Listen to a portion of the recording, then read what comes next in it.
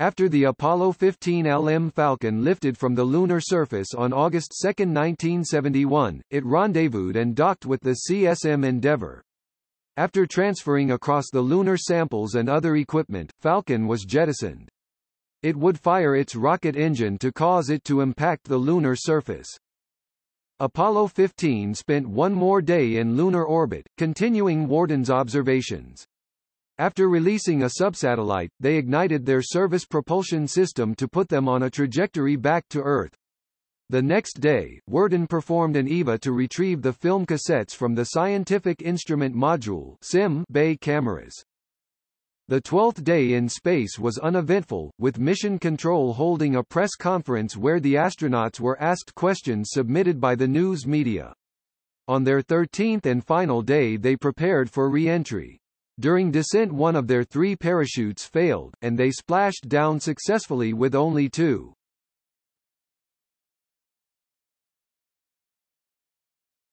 Topic: Rendezvous and docking. Falcon lifted off from the lunar surface at 171 hours, 37 minutes and 16 seconds get. During ascent from the Moon, Worden played the Air Force song. Although he thought it was only being played for Houston, unbeknownst to him, a switch had been flicked in Mission Control that relayed his voice transmissions to the LM. It is understood that Scott was not very happy with this, as it was impossible to make out any communications from Mission Control while the song played. The LM was placed into a 42 by 9 nanometers (77.8 by 16.7 kilometers) orbit. Apollo 15 would be the first direct rendezvous, where the 2 craft would rendezvous within one orbit. The LM orbit was not perfectly in the same plane as the CSM's, so another burn of the LM's ascent engine was required. During the following near-side pass, the spacecraft continued to close, with Falcon, in its lower orbit, catching Endeavour. Once about 120 feet 40 meters apart, the spacecraft started to station keeping the distance between them constant. As on all Apollo flights, the crew extensively photographed and filmed this process. Endeavour closed in to hard dock and the mission of Falcon had come to an end. After opening the hatches, the crew began the task of transferring the rock samples that had been collected on the surface. Scott and Irwin also vacuumed their spacesuits to try to rid them of as much dust as possible. Also transferred were film magazines, food, used urine and fecal bags. They were included for medical investigators. One oxygen purge system (OPS) was also transferred. On the lunar surface the OPS would be used as an emergency oxygen supply, or by the crew of the LM in the event that they were unable to achieve hard docking with the CSM and had to undertake an EVA to transfer across from the LM. Worden would use it during his EVA later in the mission. Following the completion of the transfer, the crew resealed the hatches between the 2 craft and prepared to jettison the LM. This was different from the undocking that took place before landing. In this case it would be an explosive jettison as much of the docking probe structure was now unneeded and will stay in the LM. There was some difficulty in getting the tunnel between the craft to depressurize. This suggested that there was an improperly sealed hatch, delaying the separation by one orbit. After checking the hatches the crew could not find a cause for the improper seal, but the tunnel now vented successfully. In his 2001 memoir, flight director Christopher Kraft wrote that some of these difficulties may have been the result of crew fatigue. Because of the longer lunar stay time, by this point Scott and Irwin had gone an arduous 22 hours without sleep, and both men had experienced some hard irregularities on the lunar surface after their EVAs. Kraft wrote that coordination between ground controllers and the crew broke down several times at this point in the mission, and he recalled this as one of the most stressful experiences during his career in mission control. A change in crew procedure had come after the deaths of 3 crew members of Soyuz 11 less than a month before the launch of Apollo 15. On Soyuz 11 the crew had been killed after a repressurization valve opened during the separation of the orbital and service modules from the re-entry module of the Soyuz spacecraft. Mission planners for Apollo 15 decided that the crew should now wear their pressure suits during the separation of the LM from the CSM, something that had not previously occurred. The suits caused some problems for 15 as during an integrity test before the tunnel venting they were unable to achieve suit integrity in Scott's suit. After finally jettisoning the LM, the CSM performed a small RCS burn to further separate from the LM. Falcon was directed to burn its ascent stage engine, so that it would impact the lunar surface. The delay has meant it would not impact in the planned site, instead impacting at 26 degrees 12 in, 0 degrees 6 E, about 56 miles 90 kilometers from the landing site.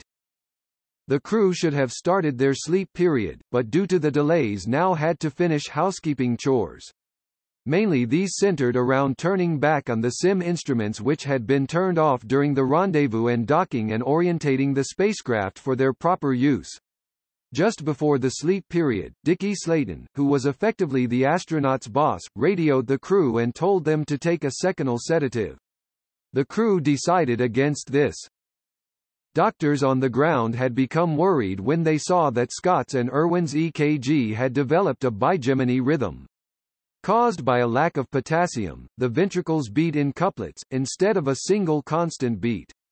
The potassium deficiency is thought to have been caused by the training schedule and stress of the flight. Irwin would later die in 1991 of a heart attack. Finally, 3.5 hours after they were meant to go to sleep and 2 hours after Mission Control first said good night to the crew, they started their sleep period on the 54th orbit of the Moon. Scott and Irwin had been awake over 23 hours and Worden 21 hours.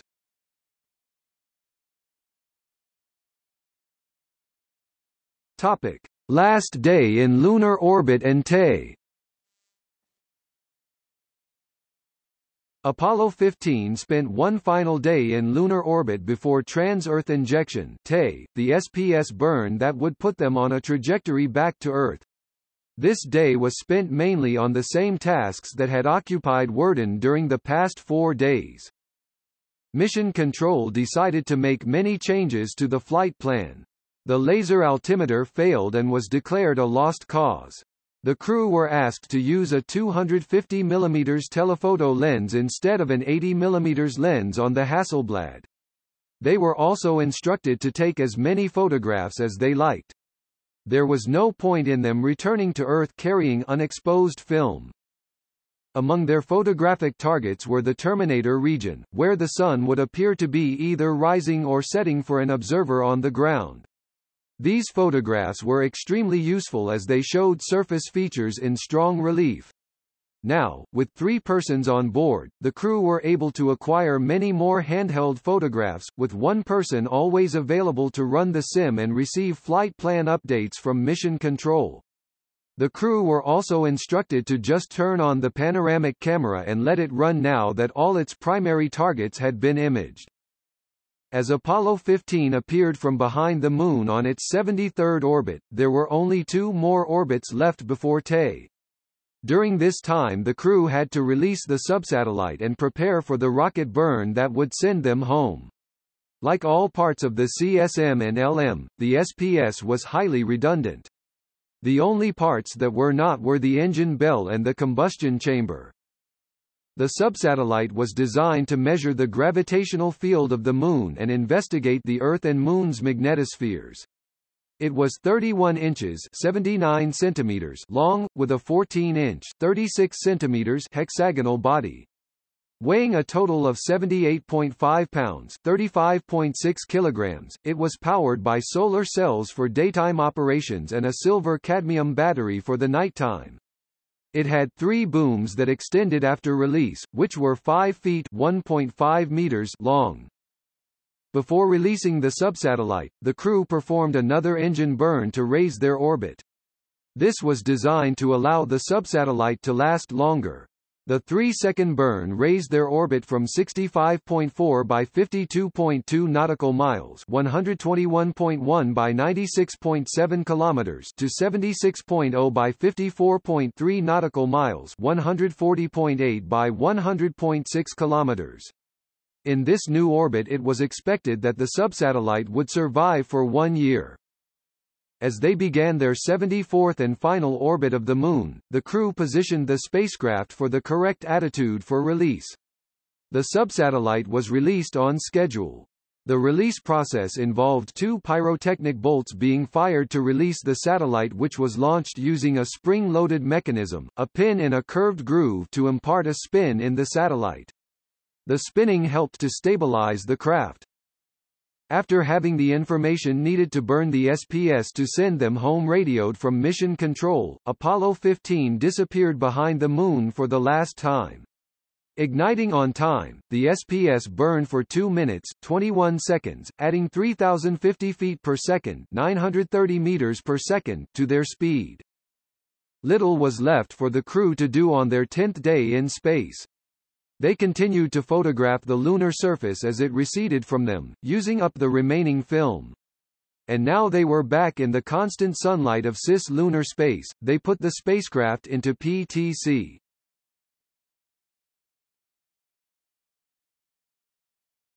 Topic: Day 11 and EVA.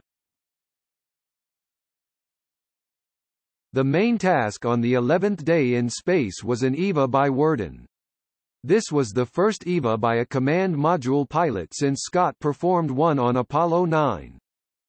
As the crew began their preparations, they left the lunar sphere of influence at 238 hours, 14 minutes, 51 seconds get, at which point the gravitational pull of the Earth was stronger than that of the Moon. From now on they would start to accelerate towards the Earth. After retracting and turning off the equipment in the sim bay, the crew donned their space suits. They disabled the RCS thrusters that were near the sim and if accidentally fired would have been dangerous to Worden. Guards were also placed over the control panel to ensure that switches were not flicked by an errant foot. After suit checks and depressurizing the spacecraft, the hatch was opened. After mounting a TV and film camera on the hatch, Worden jettisoned 2 bags of rubbish that did not need to be returned to Earth. Then using handholds built into the craft he moved along to the sim bay. Along with retrieval he was tasked with inspecting the instruments to find the cause for the various problems experienced with them. First he retrieved the film cassette from the panoramic camera and returned that to the cabin. After inspecting the V/H sensor on the mapping camera he retrieved its film cassette. He found that there was nothing obscuring the sensor as had been postulated by Mission Control as a cause for its problems. Later analysis would find that the problem was related to the optical signal-to-noise ratio. As the other instruments had radioed their data back to Earth, there were nothing else to collect. 20 minutes after opening the hatch, it was closed and locked again. The sim bay was turned back on so that the X-ray spectrometer could be pointed at Scorpius X1 and Cygnus X1.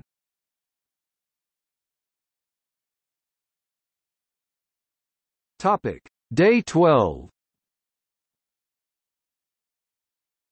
During the night, the crew set a new space endurance record for the Apollo program, though not for all spaceflight, with Gemini 7 having stayed in space for 14 days, and Soyuz 11 for a month. The 12th day in space for the crew was one of the quietest. As on all Apollo lunar flights, on the return trip there was little left to do, with the main objectives already accomplished. The crew undertook another light flash experiment, this time keeping the cabin lights on to see if this affected the visibility. They found that they were less visible. Mission Control ran over the stowage of items in the cabin. It was extremely important that stowed items were placed such that the spacecraft's center of gravity was within the set limits. Especially important were items like the rock samples weighing 170 pounds 77 kilograms and the 55 pounds 25 kilograms film cassettes from the panoramic camera. The Earth-bound portion of the flight coincided with a lunar eclipse. This occurs when the Moon passes through the shadow of the Earth. The crew was instructed to photograph it, but due to the handheld nature of the cameras and the length of the exposures, most of the photos were blurred. Instruments on the lunar surface left by the crew also recorded the eclipse, though only through noting the drop of the surface temperature by 185 kelvins. The crew also conducted an in-flight press conference, with questions having been submitted by members of the press to be read by the Capcom. First they were asked what was the event that would like to repeat and any they would not like to. Scott responded that looking down on the plane from Hadley Delta was for him the best moment. For Worden it was LOI, and their first close-up views of the Moon and Tay, which meant they were coming home. Irwin enjoyed the launch the most, but would not like to repeat falling down in front of the TV camera while deploying the rover. Most of the questions centered around the surface operations, such what to the crew were the most important findings.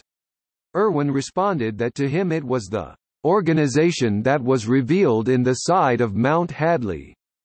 Scott was asked to describe what it was like to land Falcon. He said that the cratering on the surface was much more subtle than expected, making landmark sighting harder. Scott was also asked about the physical workload of doing 3 7-hour AVAs. He said that he saw no problem with it and praised their training on the Earth before the mission in preparing them for all possible events. The rover was of interest, with Irwin describing it as a bucking bronco that at times only had 2 wheels still touching the surface. Scott said that he felt it was a very stable machine that in the 1/6 gravity had a tendency to float a bit. Scott was also asked about the drill, which he had much trouble with. He said that after about a meter below the surface he ran into hard rock that he was unable to drill through easily. Although he and Irwin had great difficulty extracting the core sample, he felt it was worthwhile. Scott answered a question about the loss of the North Complex by saying that in terms of the original mission objectives, the North Complex was not even mentioned and was only added later. Although personally disappointed, it would have been more of a bonus. As always, there were questions related to what the American taxpayer was getting out of the mission except for some pretty television pictures. Scott said that man must explore and that along with huge amounts of scientific data, there was the great sense of exploration that came from the flight. Worden and Irwin agreed totally with these sentiments. When asked about the problems on board, the crew thought that they had a very smooth flight except for some popped circuit breakers and the problem with the SPS thrust switch. Irwin said that it seemed like a very tame simulation. When asked to describe his geological observations from orbit, Worden talked about the cinder cones he had seen and how many of the craters they observed, especially on the far side, seemed to have been filled by lava flows. The press were also interested in what a man thinks about when he is alone for 3 days. He responded that with the flight plan there was little time to sit back and think. The 3 days seemed to go very quickly for him. When asked why on his EVA he had come in so soon, he said that he didn't come in soon, he just came in when the job was finished. The 6th course correction was cancelled after the press conference. The Tay had the spacecraft on such a good trajectory that it was thought that no further trims were needed. Scott, Irwin, and Worden began their final sleep period at 278 hours.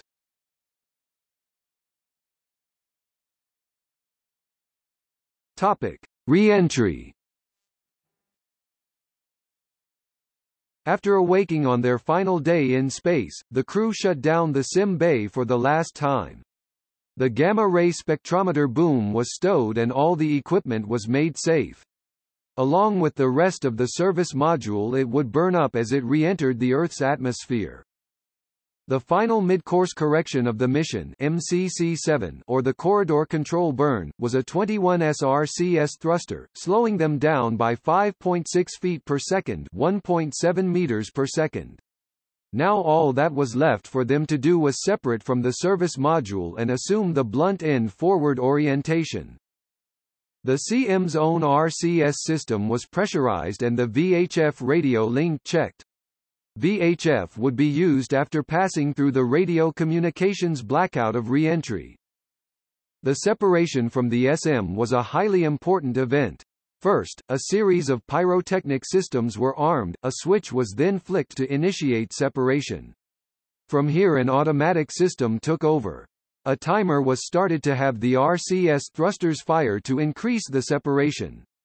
The electrical connections between the two craft were severed using cannon-style plug and socket connectors that were ejected using small pyrotechnic charges. A pyro-powered guillotine severed the wire bundles and plumbing. Further charges severed tension ties that connected the two modules, which were then pushed apart using springs. After entering the atmosphere, the acceleration built, peaking at 6 grams 59 meters per square second. This dropped as they slowed down, coming out of radio blackout. Passing through 7,300 meters 24,000 feet, the apex cover was blown by a pyrotechnic charge. This exposed the two sets of parachutes. First, the two drogue parachutes were released, which slowed and stabilized the capsule from 500 km per hour to 280 km per hour. They pulled out the three large main parachutes some 20 seconds later. The recovery forces in the area reported that only two of the main parachutes had inflated. Worden said after splashdown that all three parachutes did inflate properly at first, but after dumping the RCS fuel, highly toxic hydrazine and dinitrogen tetroxide, he noticed that one was not inflated anymore.